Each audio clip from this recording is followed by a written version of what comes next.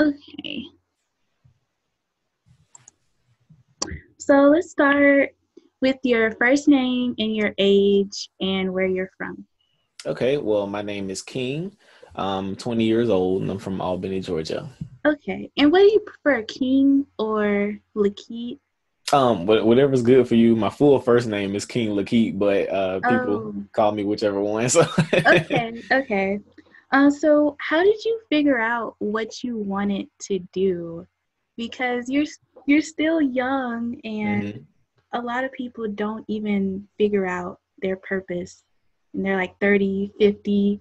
How did you figure it out? Right. Well, when I was younger, I've known my purpose ever since I was a kid, since I was about 2 years old. And one of the ministers I listen to, he always says that a child is going to tell you their purpose either with their mouth or through actions. And it's up to the parent to cultivate that purpose for them. And a lot of people aren't blessed to have parents or somebody in their life to help them cultivate their purpose. So that's why we have so many people with their gifts and purposes, in the graves with them. But I was blessed to be able to have my grandmother at the time, and I've known my purpose ever since I was about 2 years old.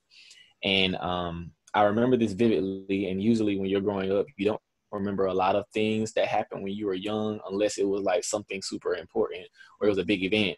And I remember this conversation vividly. I was still in the car seat, and I was talking to my grandmother, and I asked her, did she know how it was to have butterflies in her stomach? Like she felt like something was about to happen. And she was like, yeah. And I told her I was here to finish what Dr. King started. And at the time, she was kind of, taken aback because she was like, what do you know about a Dr. King? You have no clue, as to what. None of that had, you don't know what's going Yeah. on with that or anything. And I remember telling her that vividly. I remember the street we was riding on, the stop sign we stopped at, all of that. I remember the You entire were conversation. two. Yes, I Wow. was too. Yep. And so as time went by, I started rejecting it because I was telling her, I was like, oh, I was little. We probably watched a Dr. King video or something like that at school, maybe. And she was like, no, I don't care, what you're trying to do. You're here to finish what Dr. King started. And I'm just like, okay, whatever, and we argue about it. And me and my grandmother have had big arguments about this. Like we've had almost getting ready to put me out the house type arguments over this purpose. And like as school went by, I was doing a lot of things. I did culinary school. I graduated a degree in there. I went to the military, all of that stuff. And all the while, my grandmother was like, I don't care what you call yourself doing. You know what your purpose is, And so Grandma, as no. time, yeah, grandma knew. So as I gave in and I started researching Dr. King and who he was and what he was doing and why he did the things that he did. I pulled all his FBI files. I got all the books, everything, because I really want to know what was this man about to start. Well, what did he start that I'm supposed to be finishing, or what didn't he finish? So I finally, started researching, and my purpose became more clear. And so I returned back to Albany. I was living in Atlanta at the time, but I returned back to Albany when I was about 19 years old. And I was going and speaking at different places and in different community events. And I was having issues. I was having issues because adults, I'll say adults, I'm an adult too, but like older people in the older generation, they don't want to really put in any work to fix the community. And a lot of them have their old same mindsets, and they don't want to, change anything that they have going on to get out of the condition that they're in.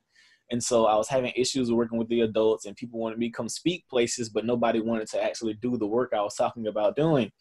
And so one day I was like, man, what if Dr. King had like a clan of 20 kids that he would teach, and, they could ride along with him? Or what if Malcolm X had like 20 kids that, he was teaching all while he was, going around doing speeches and things like that. So they could kill Malcolm, but they couldn't really kill Malcolm because he taught, 20 other kids. So right now, what I've been doing is I've been strictly working with young boys.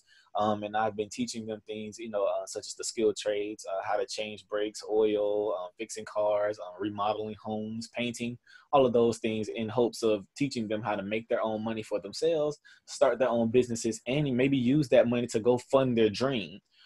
So I always tell them, you don't have to just make money just from your dream. Of course you want to make money doing what you want to do, but some things you're going to have to do, just to pick you up. You may have to work a 9 to 5 for a year or two to pick yourself up and get your money together to fund your dream. So I try to teach them those things to make sure that they are well able to take care of themselves and their families. And so with that being said, as I'm teaching them these things, as they get older, they're asking more questions. They're asking deeper questions. They're asking more important questions. And so this is developing different mindsets, because you have to catch a child while he's young and teach them and they'll never depart, versus you trying to teach them a 30-year-old or a 29-year-old the way to go, and they already have their mindsets made up. So it's better teaching children, because they're like sponges. And I feel like a lot of our civil rights leaders made mistakes by not teaching the babies. Mm-hmm. And what is your program called for the people watching? It's called the X for Boys. Okay. Yeah, I'm going to have your contact link under anyway. Okay. Yeah. I agree. And what you said about being two, I believe it, because, kids, they have a higher spiritual connection already. Yep. So you actually went into my next question, which was, what kinds of hardships did you face wanting to shift the community with adults or anybody? Okay. And that was when I was saying that, I was like, I think I'm going into the next question. But yeah, so basically it's just been trying to at the time I was trying to get the adults into it, and actually getting them to actually want to do the work. And also, in the Black community, we have this issue with competition, and people think you're trying to go against them. And it's just a lot, that we have to deal with, which is why I don't work with adults so much. I do work with them sometimes when, we have different community events, but my sole purpose in working is with the children. And so in 10 to 15 years, you'll see, the boys that I teach grow older and go, be doctors and lawyers and things like that. But they'll have all different mindsets versus the generation, now. And we're teaching the kids the same things over and over again, but expecting the cycle to change, which is not going to work. But yeah, hardships right now. I need a building, for my boys, because I actually have them living with me for this summer. I have 6 kids living at my house. They've been living with me since June. Yeah, beginning of June. They've been living with me, and we go places. We've been going on trips. We've been doing workshops. We have different jobs we've been doing, so they've been getting paid, and it's been great for them. And they're getting a different experience because they're able to see somebody that's still close to their age. I'm 20 years old. I turned 21 July 26, and I'm young like them. They're age 14 to 17. They're easy to listen, and they see the things that I have. I have my own house and cars and land, and they're like, okay, I want to be somewhat like this when I turn 20. I'm like, well, I want you to be greater than me when you turn 20, because I'm giving you the keys at 14. So now when you turn 20, you should be 2 to 3 times greater than I am. I just want to make sure that I'm learning more things to better them. So as I'm getting older, I'm learning more things. I'm learning how to do different things so I can keep teaching the younger kids, because the problems, that I'm having with them is, the parenting, that's a big issue. And also the literacy rates, that's a big hardship. Like last year I had a group of children. I had about 20 kids last year in my summer camp. They were at my house too, but they didn't stay last year because I had so many. But last year I had maybe about 6 of them that could really just fluently read out of 20 of them. What? And yeah, and that, when I'm tell you I'm serious, and one of my kids, he's like 6th grade, couldn't read at all. Like I was surprised he even made it to the 6th grade. And I'm like, are we serious? Our kids really can't read. And I'm saying, I can't necessarily blame the parents all the way, but I also blame the schooling too, because I'm just like, how are we passing them through school and this child can't read? He can't even read the questions, to all of these answers, and the answers to the questions, and none of that. He can't even pass it. I know he can't pass the test because he can barely write. He's in the 6th grade. He can't write or read. I'm like, how did he get all the way to the 6th grade? What are we doing? So it's just a lot, that a lot of problems dealing with the youth. And so this is why I want to start a school and things like that. A lot of problems, I could go on and on. Oh gosh. Wow. I didn't know they stay at your house. That is so cool. Yeah, they stay with me. It's like you have a whole bunch of brothers, little brothers. So is this all you, or do you have a team behind you? So right now I just started, so I'm going to my 2nd year of the X for Boys. What I am doing, I do have some people that come help, here and there, such as with food and water and things like that. But as far as the overall program, I'm breeding the team. I'm creating the team. So some of my kids who are older, such as 16, 17, 18-year-olds, in the next 2 or 3 years, when the school starts and the program starts at a different building, I'll actually assign them their own group of kids at the buildings and things like that, because they'll be able to teach what I taught them. And so I won't have to, train any other people on how to, teach, because I already taught my boys how to do it. And all I do is supervise and monitor what they're teaching the kids. And also I'll kind of make it like a competition thing. So like 3 of my boys that I'm teaching right now, next year they'll have their own groups. And so what I'll do is whoever's teaching, obviously we'll see who's teaching their children the best or whatever. So we'll have a competition, who can put the toilet on the fastest, or who can put up the ceiling fan the fastest, things like that, who learned the most, during camp. Try to make it fun for them too. But I also want them to get a teaching experience too, because once you're 17 and 18, I've been teaching a group of kids, I'm gonna be a good father or whatever. I've, been helping to raise, so many kids, and I'll just be monitoring them and learning new things myself and promoting the program and making sure other kids, are able to get in. And my big thing is I want them to get in for free. So I'm trying to get funding for the program, government funding. I'm trying to get the city to get the program. So yeah, this is Baby King. Yeah. But yeah, so I'm just trying to get the city to fund the program as well. So I just want kids to be able to come for free, because it costs for me too. And I try to make sure the program is as affordable as possible, for parents. But also it comes with a big kick for me too. So I have to make sure that I'm, financially stable, to be able to take care of some of those things I can't ask the parents for, and the things that they're not able to take care of themselves. So yeah. Yeah. That's so good. I would have loved, even as a little girl growing up, I would have loved something like that. Mm-hmm. Wow. The only reason I know a lot of people ask why I only do boys. For one, I do believe that boys are, I know people call it a patriarchy type thing or whatever. That's a whole nother conversation. But I do firmly believe that women follow, a man's example, and we lead. And so I feel like if I'm teaching the children, with the boys where to go and how to, conduct themselves, women will raise their standards for the men, and men will raise their standards for girls. And so they'll ultimately teach the women, and they'll go in the way they should go. But also I have a friend of mine, her name is Miss Carla Hawkins. She has this camp called Queens Camp. Queens Are Us. And she's not doing it this year, but last year it was called Queens Are Us. And she taught, girls like, all of the woman things. Like she taught them how to, all the elegant stuff, how to sit, how to, wear a dress this way, all of that stuff that women needed to know. She was teaching little girls. And so I do the opposite, with the boys. And plus, right now in this climate, I don't want any of the Me Too things and none of that stuff. People send people try and, sabotage you and things like that. And so I just have to, be on my P's and Q's with that. And I don't, want any little girl saying something happened with another boy or anything like that. So I just try to stay clear of that and just keep it all boys. Yeah, I understand.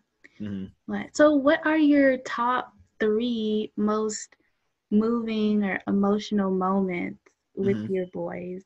Okay, so the first one, I'd say last year's graduation that I had with the boys. I taught the boys last year how to make an omelet. In my kitchen, I taught them all how to make an omelet. They all got in the line, and I taught them how to do it first, and everybody, came to the stove, and I taught them how to do the omelet. And so, of course, all the kids were excited to learn I know how to do an omelet now. So they went home trying to make their families omelets and things like that. And their parents were posting the pictures on Facebook, saying they didn't burn down the kitchen and things like that. But one of my boys' mom, she almost got in tears at the graduation, just simply because of that one thing. She was just like, to see my son, go and make an omelet. she was moved to almost tears, and it almost made me cry too. Oh, wait. And, you have a graduation ceremony after the camp? Mm-hmm. Yes, ma'am. Oh my I do. gosh. Yeah. Oh my gosh. I'm almost getting emotional because that's I know what that can do for kids. Right, and I give them certificates for everything they learn how to do during the summer. Like this summer, everything that they've learned, they'll get certificates for. And this also counts as experience for them too. So they'll be able to put me down as a reference, and also, the work that they did with the business, because the Expo Boys is a business, that Expo Boys LLC. So they can always, write us down, as a reference. And I'm not even in the camp. Yeah, I just, this is, to me, it's just needed. It's just needed. And even with the certificates and things like that, the reason I wanted to start the school, sorry, jumping off topic, but the reason I wanted to start the school is because when they get to my school, they'll be able to learn all of these skill trades super early, because I plan on doing 6th through 12th grade. Mm-hmm. And so they'll be able to learn these skills like really, really early. And they'll learn how to do forklifts, because I know how to drive a forklift too. So they'll do forklifting and heavy machinery, farming, painting, you name it, and fixing cars, all of that stuff. And I'll have it set up where people can they can get paid to actually fix on people's cars and get people's houses, to paint for projects and things like that. And so when they graduate high school, they'll be able to say, well, I have six years of experience painting houses. I have 6 years of experience welding. I have 6 years of experience driving forklift. Mm-hmm. Well, how are you 18 years old with 6 years of experience? I'm like, well, I went to this school called the Life Preparatory School for Boys, and they taught us all of this stuff, growing up. So I know how to do everything, that I can possibly, get my hands on. Mm-hmm. And so a lot of people ask me all the time, well, King, how are you 20 years old? You know how to do all this stuff? I'm like, for one, I utilize YouTube, and YouTube is one of the biggest things I tell my boys all the time. Like, y'all guys be on social media all day. Like, you can get on YouTube and learn how to make you some money. Mm-hmm. I'm like, I learned how to paint houses on YouTube. I learned how to fix cars off of YouTube. I learned how to cut hair off of YouTube. I learned how to do everything off of YouTube. And so after that, it's just honing your skills. Yeah. But yeah, back to the big moment. So that's the graduation moment.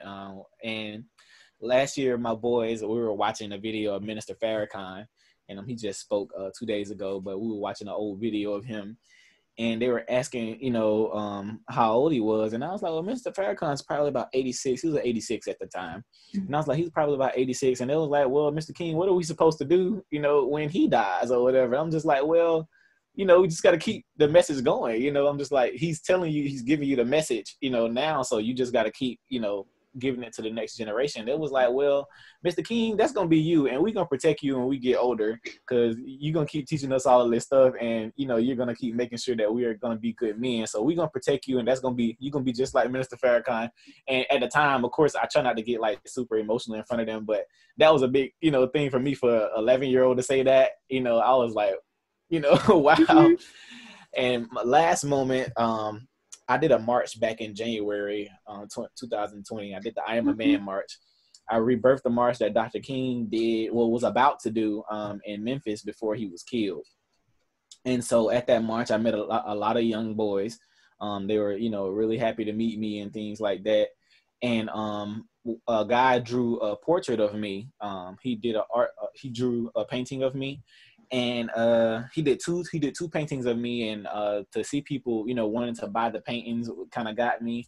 But one picture of one of the boys that met me while I was there, his mom, he wanted a picture of me. His mom ordered a painting of me, and so he has a painting of me on his wall because he wants to be just like me when he grows up. Oh my God! Yeah, and she sent me a picture of it, and it's stuff like that just makes me smile really hard and make me feel super special.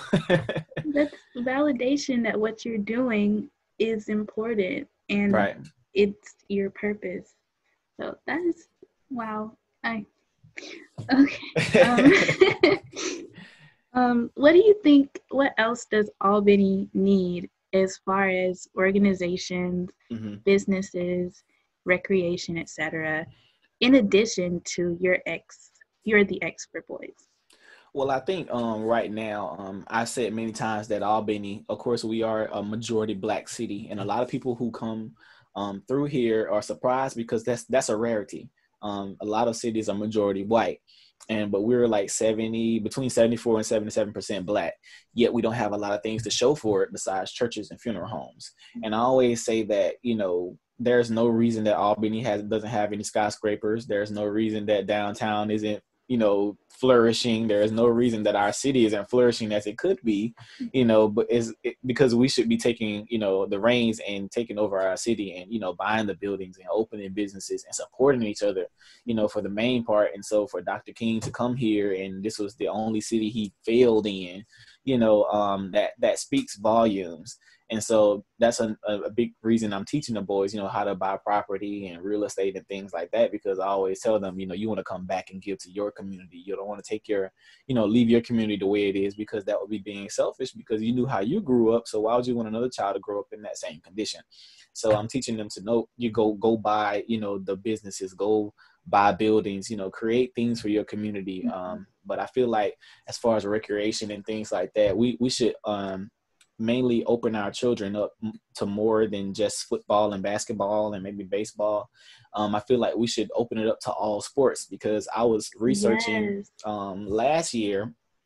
The reason I started my bowling team with the boys is because we don't have like a lot of Black participants in a lot of quote unquote white sports.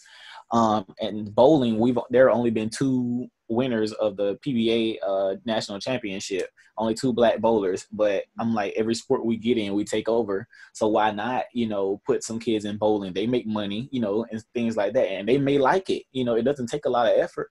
And then also I was looking at professional table tennis. They make $140,000 a year on average.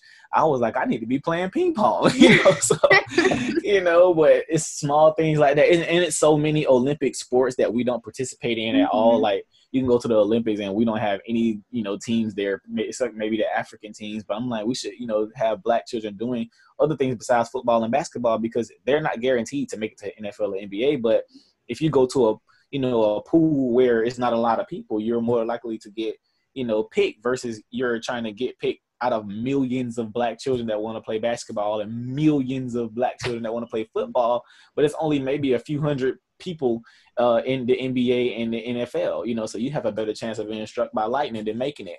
And that's the actual fact. So I'm just like, we should put our kids into other sports, so that's why I started the bowling team, because I want them to get into something else, and I want to start other teams. So when the school starts, we'll have teams for everything. We'll have ping pong teams, bowling teams, golfing, you name it. We'll try to do all of the different sports. Like, I don't want any like regular sports besides maybe basketball and baseball. And I don't believe in football, even though I played all my life. I don't believe that children need to be playing football, but because of the contact and the concussions and all that stuff, I had a few of them, and I still have trouble with that sometimes. So I don't believe in football. It's too barbaric in my opinion. But I just think we should put our children into other sports. And I think we should just keep going into, with the flow of things right now, because we're in a revolution right now, and I'm watching us start businesses and support each other and things like that. So if we keep going, in this way, we could bring that right here to Albany and just support each other, honestly, and, help pool our money together, start businesses, open up our own gas stations, banks, you name it or whatever, and just make it happen. That's what I think. So we could use a few more things here in Albany as far as businesses and things to start and helping our children. Just want to make sure that, we're focused on the issues inside the community, not just the ones outside the community. Yeah, I agree. I was interested in archery, and because I think it's so cool. Like, I love the bow and arrow, but we didn't ever have anything. And volleyball too. I definitely would have played at Westover if we had volleyball. Yeah, we just need to, expand our range with sports, because it's scholarships for all of that stuff. And even playing video games. I'm telling my boys, I'm like, y'all playing video games all day. There's children out here getting paid to play video games. If you want to play video games, go get paid to do it. You can get scholarships for playing video games. I'm just like, you can go out here, and as long as you got the right resources, you can make that happen. So while they're with me, I'm, creating, friendships for them all over the world as well. So it's people following the Expo Boys from Australia, England, Japan. It's people following us from everywhere. And so I'm keeping contact with these people. So whenever you may need to go to Australia one day, I got a contact for you over there. You need to go over there and take care of some business. Let me hit my friend that's in Australia to make sure you can eat and you got somewhere to stay when you get there. So it's also creating, friendships and pathways for them everywhere. So when they, like I said, when they leave the Expo Boys, a lot of the stuff they don't understand now, but as they get older, they're going to be like so super appreciative, a lot of things that, we're doing for them. I just want to make sure that they're, set up to work for their grandkids. And I tell them that all the time. You want to make sure you're doing things for your grandkids, because a lot of times we'll say that white people got white privilege. It's not necessarily that. It's just their parents thought about them before they were, their grandparents thought about them before they were thought of, so generational wealth. Exactly. And we can do the same thing. We can do the same thing. Nobody's stopping us from doing that. So I just want to make sure that they're thinking about these things ahead of time. Mm-hmm. Yeah. I don't understand. Everything we get new is a new restaurant. Like, what? Yeah. Yeah. And then we're wondering why, we're dying of these different diseases and things like that. All we get is restaurants in Albany. I'm just like, we got enough food. We need stuff to do, fun to have, get these boys into actually doing something other than, sitting at home all day, because I'm thinking about pushing the summer program to almost a year-round thing because of COVID, because people, they have their children sitting at home, and even though I only have 6 kids, it's not a lot, but it's something, taking those kids from out the streets and smoking and things like that, they're able to come and get actual lessons about life and learn different things and, grow themselves. So that's the biggest thing. See, have you ever thought about adding a YouTube channel? Yes. So that's coming soon. Okay. So what I'm gonna do is the things that I'm teaching the boys, such as changing brakes, oil, and things like that, we're actually gonna do videos, instructional videos on how to do those things for other kids. So I have the boys, it'll be all of them, so one person will tell you for step number 1, they'll tell you what you need to do it. Step number 2, step number 3, and I'll make the videos for them. And I also have some kids that, are interested in graphic design, and I've been learning how to, make my own show and things like that. So I've been teaching them how to use the computer and how to, make graphics. So they'll make the videos, we'll put them on YouTube, and, we'll keep it moving. Wow. Just going up. I love it. Thank you. But, so on your Instagram, in the video, I saw you said something along the lines of, you can't say you care about your community unless you're involved in it. And I agree. And so, but what are some things that residents who may not be as vocal and outgoing as you can still do to help? One of my biggest things, and I think I remember which video that was, I think I was on a radio show and I was talking about fatherhood and how as a man, you're not a real father, quote unquote, unless you're involved in the community where your child will be growing up. Because he's not just going to be in my home. He's going to be at school. He's going to be at the park. He's going to be downtown. So if I'm, in the affairs of the community where my child will be growing up, I have to make sure every area he's growing up in, will be, somewhere he should be. So aside from that, I definitely feel like everybody can play a part simply by doing something super small. And I always say that every, man, every Black man in particular should be responsible for at least one child that's not his, because 41% of Black men are without child. And that's a big number. So I feel like if a lot of those men were to take, some children under their wing, especially a lot of them who don't have any fathers at all, a lot could change and a lot could happen. And also, it doesn't have to be anything big. I tell people all the time, it could be something as small as finding one family to feed, per week. Making somebody smile. Go give that homeless person $1 that you never give $1. Just help somebody out, make somebody smile. You don't know where that small amount of energy, could send, that person to. Like even when I used to do this Black men's discussion, I used to have every Thursday last year. Some guys would just come from work. They'd be just tired and ready to go home, but they come there and talk and get a little energy and go home, and you don't know what they was doing for their wives or their children because you sent them home happy. They've been able to talk and wind down. They can go home and get their wife a hug and things like that instead of coming home tired and just like, oh, baby, leave me alone. I want to go to bed, type stuff like that. So you don't know where that little small amount of energy, could change and, affect multiple people's day. Even speaking to people, in the store, I speak to everybody I see and give them a smile, hey, how you doing? Whatever. You don't know what that small thing, could do for that person. So I just feel like everybody could play a part simply by just doing the smallest thing that you can, even if you can't do anything big. Make somebody smile, do something for somebody, teach somebody something. Just try to make somebody else's, condition greater. And we all could do that. We all could find something to do. Yeah, I agree. because I'm a shy person. I didn't talk that much in high school. Never did. Middle school included. Yeah. But this is my little way of giving back to our community. So thank you for being on here. Yes, ma'am. Absolutely.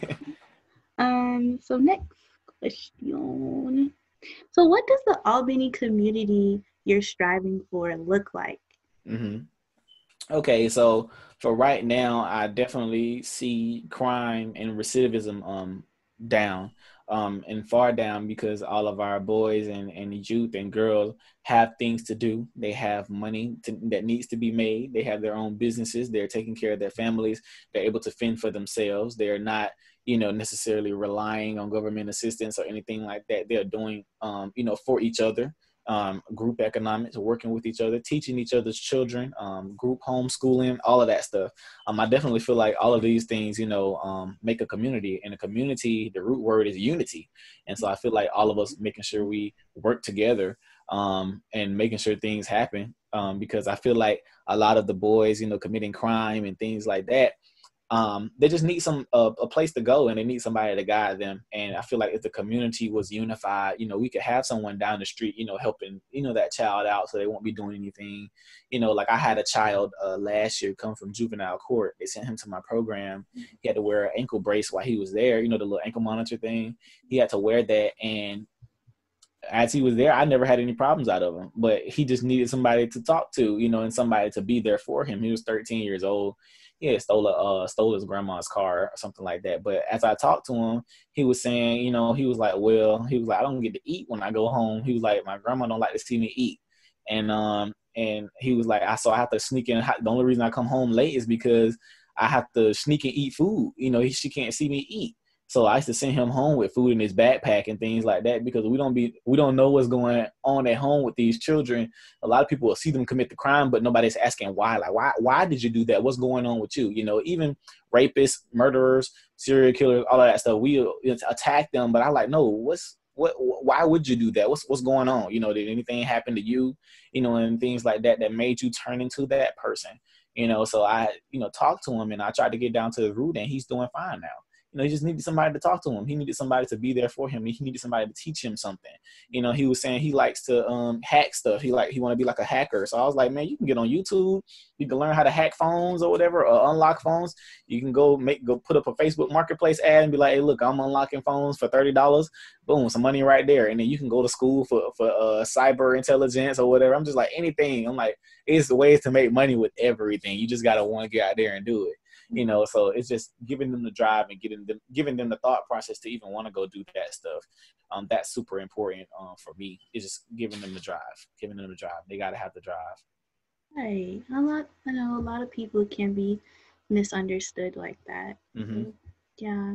Well, how long do you think it'll take for Albany to get to that place?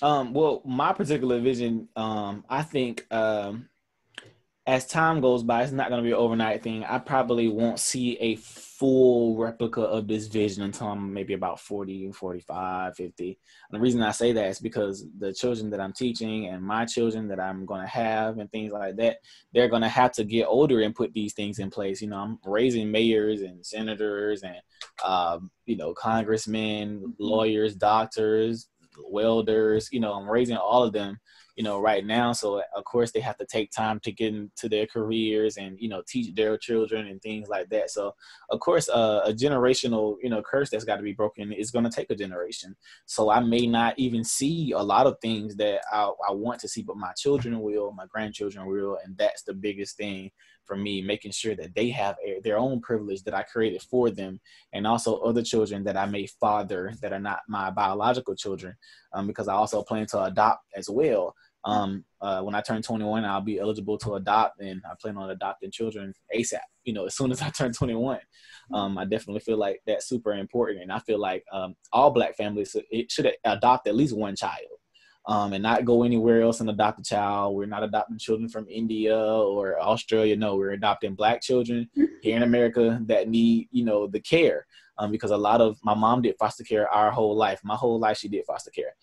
And the children that we would have come in the home, they'd be going through so much, their whole lives, and I feel like, why are we going out of the country and going here and there to go adopt children when we have children that's going through holy hell, right here at home? Let's adopt some of our own children, that need the help. So that's what I feel like. I feel like every Black family, should adopt at least one child, at least one. But I want to adopt a whole lot of them. But, I'm just saying, I feel like that's a big step that we could take too. But the vision, like I said, it won't happen for a while. You'll see the changes growing. You'll see the betterment of the community as time progresses. But as far as the big overall vision for Albany, my vision for Albany, it'll take time. But it's better for the children to see and, their children to see. What if you got an actual school building in your program was a school? Like, I know Albany High closed down, so that's vacant. And so that would be interesting. Well, for right now, there's this building I've been looking at. It's an old warehouse building, but it has a lot of office space in the front as well. And I went and looked at the building. I went and looked on the inside of it, and I've also, taken pictures of it and things like that. And it has a lot of room, has a lot of classrooms, well, office rooms I can make classrooms, and it also has 2 big warehouse spaces in the back. And they have a lot of upstairs area as well for me to be able to do workshops. They have garage door areas where I could, pull cars in to be able to do different workshops with the, cars and things like that, welding, driving the forklift, all of those things. So I think that particular building is the one I've been searching for. That's the one I want, but I've been trying to contact the owner, and all of that kind of paused when COVID happened. But I'm one of those people that I ask for anything, because the worst somebody could tell you is no. And the building has been vacant for 5 years, but it has a brand new roof on it and stuff like that. So I'm just simply going to propose to him, what the building is going to be used for, the success rate, the numbers, all of that stuff, and what it could do for the city of Albany. And if you donate me this building, I can make this look good for you, so we can make this look good together. You donated. Yeah, I say help me help you out. So, but if not, I'll try to raise enough money, for that to happen. So, but that's the idea, to get the boys a building, and hopefully a school building and a school bus. Time will tell with those things. So it's coming slowly but surely. I just stay patient, and everything happens when it's time. Yeah, and even if I interview someone and you think they might can help you, like, I will usually list the contact information on the YouTube video. So Gotcha. My resources are your resources. So. Same here. If you need anything, just let me know. Yeah. Absolutely. So what advice do you have for another young person around our age or older wanting to do something similar to what you're doing and get involved in their community? I say the advice that I have is, for one, search for that exact area that you feel needs the most attention. Because where I work, a lot of people may not feel like this is the most important area, but for me it is. So I feel like look for what's most important to you, because every area needs help, and no one person can do it all. And so I feel like look for that area that is super important to you, and go ahead and make it happen. Because a lot of people are procrastinating and feel like they need to start off super big and all of those things like that. It didn't even have to start off big. The first thing I ever did was a field trip with 20 kids. I made a little flyer, and I was like, hey, we're going to a museum up in Atlanta, and call me if you want your child to go. And then the next thing I did was an oil change workshop and taught children how to change oil. So that's kind of that. But I feel like those are the things that you could do to help yourself.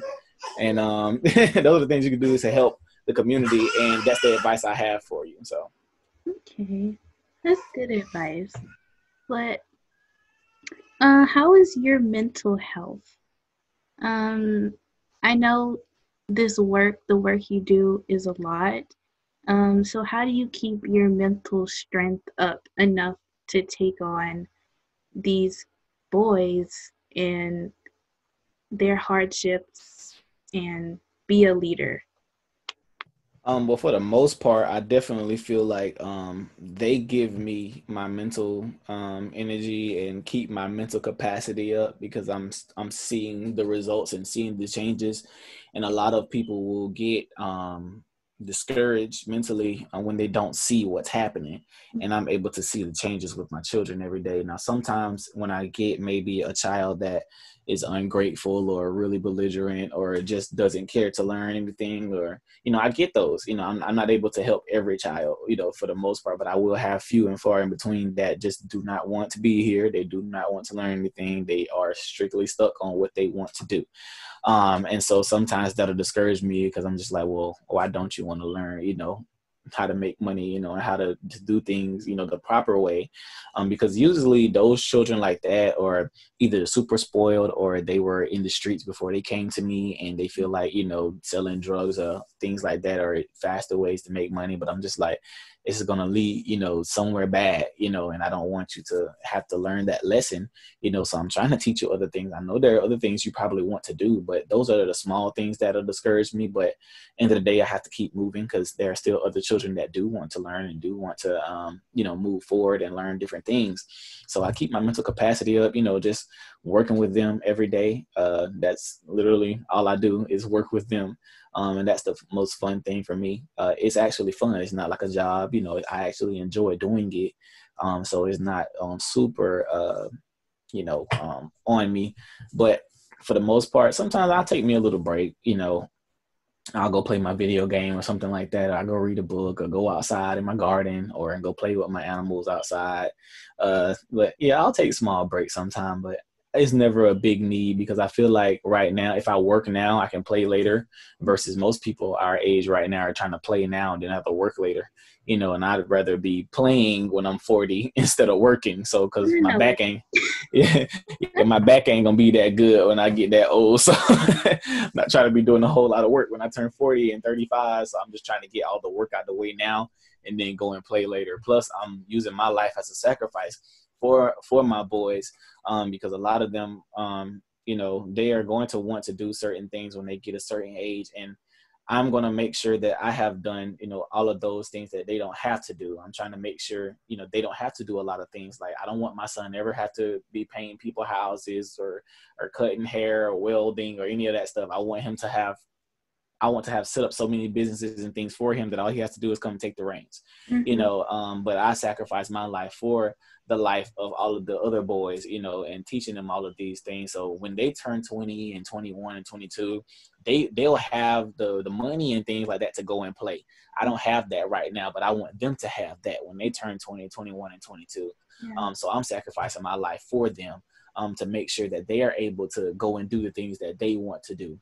And that's not saying I don't want to do this, but I feel like, what I'm doing is way more important than, me going on vacation or going to travel and things like that. I want them to be able to do that stuff, when they're my age. I want them to be able to, have their homes and go and do what they want to do because I set them up to be able to do those things. So.